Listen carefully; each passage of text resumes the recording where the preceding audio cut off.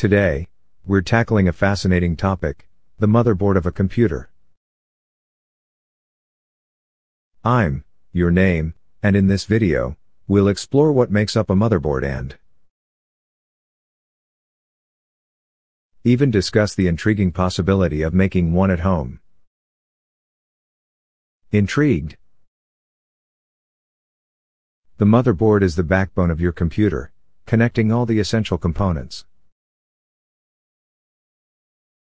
It's like the central nervous system, coordinating the flow of information.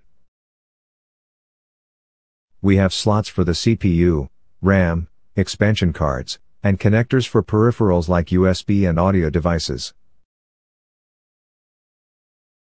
Understanding this layout is crucial before venturing into making your own.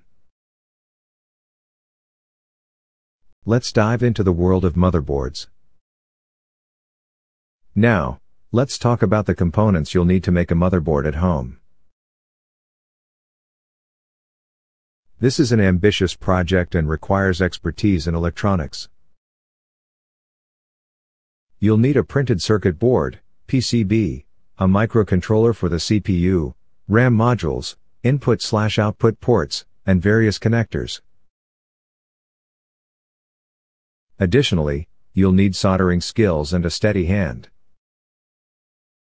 Soldering is a critical skill in this DIY endeavor. You'll be connecting the various components to the PCB. The CPU, RAM, and other chips need to be securely attached. Precision is key to ensure proper electrical connections. Once the components are soldered, you'll need to carefully assemble them, following the layout of a standard motherboard. Creating a motherboard at home comes with its challenges. The intricacies of routing electrical traces, ensuring proper power delivery, and compatibility issues can be daunting. It's essential to have a solid understanding of electronics and circuitry. This project is not for the faint of heart, but the learning experience can be incredibly rewarding. In conclusion, making a motherboard at home is a complex undertaking that requires extensive knowledge and skills.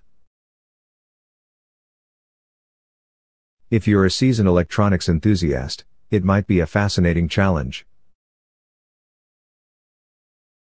If you're just getting started, there are plenty of other DIY projects to explore.